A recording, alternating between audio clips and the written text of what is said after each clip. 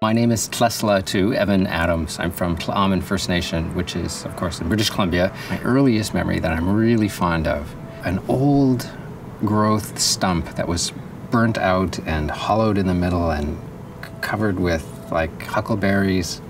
And I used to sit in there. I used to sleep in there.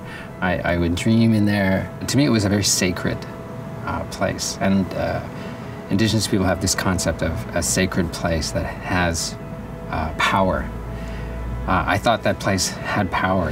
The Canada of 1867, like if you look at that little map of Upper Canada and Lower Canada and English Canada and French Canada, it's very different than the picture of Canada today. The idea of Canada is mutable, and we are so many cultures. We have to be able to see that when we see Canada. And of course, as an Aboriginal person, we look back easily.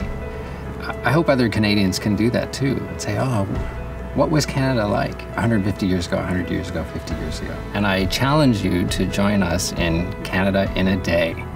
We really want to hear from Indigenous people in Canada, to hear about your stories and your feelings of resistance and resilience in a modern context or maybe in a traditional context. We want to hear your feelings about being Canadians, being in Canada, a Canada with very solid Indigenous roots.